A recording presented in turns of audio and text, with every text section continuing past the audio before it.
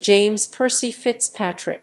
Sir James Percy FitzPatrick, 24 July 1862 – 24 January 1931, known as Percy FitzPatrick, was a South African author, politician, mining financier and pioneer of the fruit industry. He authored the classic children's book, Jock of the Bushveld 1907.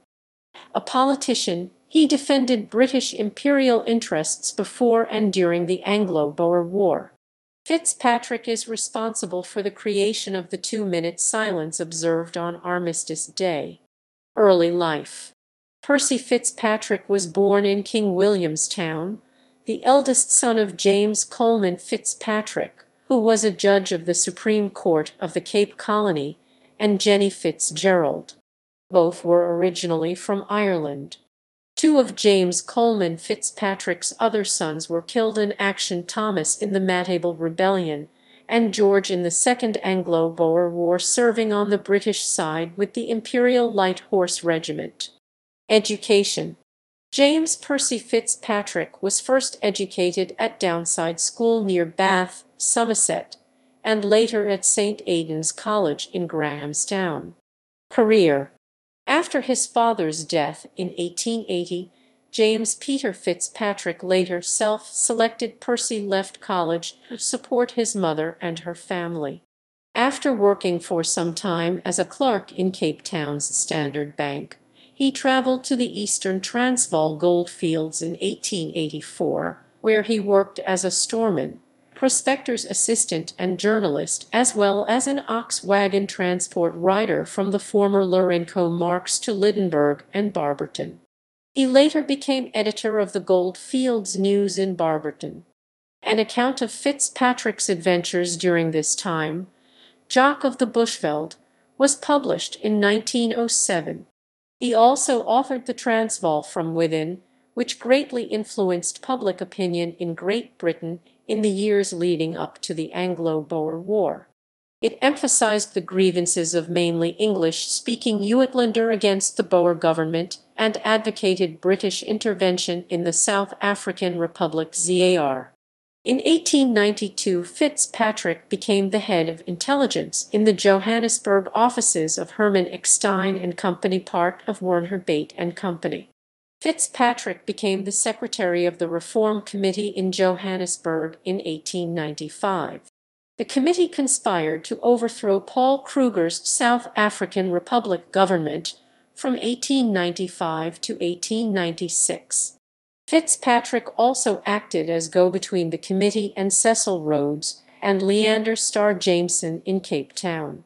On 29 December 1895, Jameson led a failed raid from the Bechuanaland Protectorate, modern-day Botswana, to aid the conspirators in Johannesburg, but was stopped at Doornkop on 2 January 1896.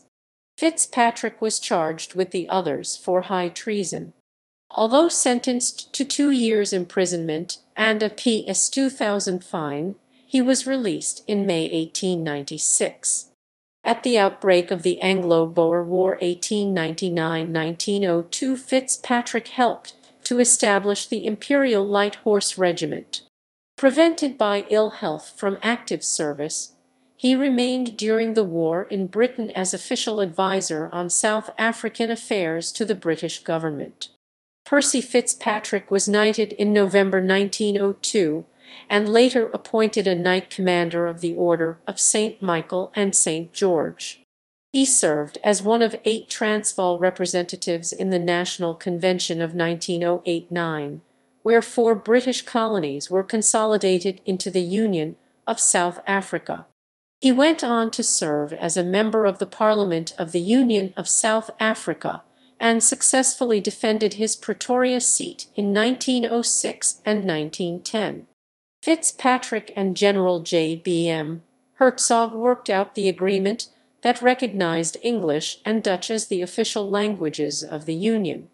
FitzPatrick kept wild animals that he brought back to Johannesburg after hunting trips at what now is Zoo Lake.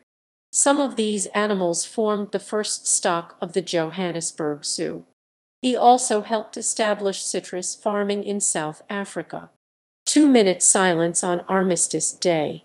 On 27 October 1919, a suggestion from FitzPatrick for a moment of silence to be observed annually on 11 November in honor of the dead of World War I was forwarded to George V., then King of the United Kingdom, who on 7 November 1919 proclaimed that at the hour when the armistice came into force, the 11th hour of the 11th day of the 11th month, there may be for the brief space of 2 minutes a complete suspension of all our normal activities. 11 November was the date in 1918 that the formal end of combat occurred to end World War I. FitzPatrick was thanked for his suggestion of the 2-minute silence by Lord Stamfordham, the King's private secretary.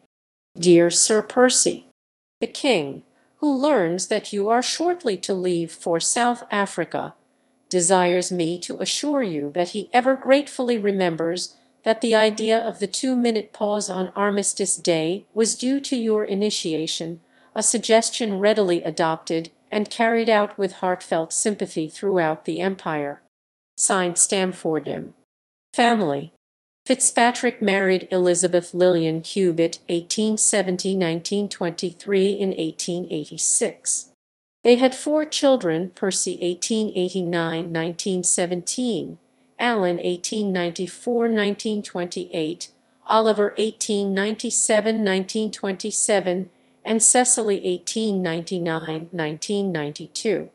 Their eldest son, Major Percy Nugent FitzPatrick, was killed on 14 December 1917 in Beaumetz during World War I. Death and legacy. Sir James Percy FitzPatrick died in Amanzi, Uitenhage, Union of South Africa in 1931, aged 68, from undisclosed causes. He was buried at the Lookout 33-2825 S25-3620E north of Uitenhage. The site has views of the Sundays River Valley below. The Percy FitzPatrick Institute of African Ornithology was founded at the University of Cape Town in 1959 by Mrs. Cecily K. Niven, daughter and only surviving child of Percy FitzPatrick, for the study of the living birds of Africa. The Percy FitzPatrick Award is an award for the best South African children's book in English and was initiated in 1970. Publications. Through Mashonaland with Pick and Pen, based on Randolph Churchill's 1891 Rhodesian expedition, led by FitzPatrick. The Transvaal from Within by J. P. FitzPatrick at Project Gutenberg, 1899. Jock of the Bushveld, based on FitzPatrick's transport riding days, was first published in 1907 upon persuasion by his friend Rudyard Kipling.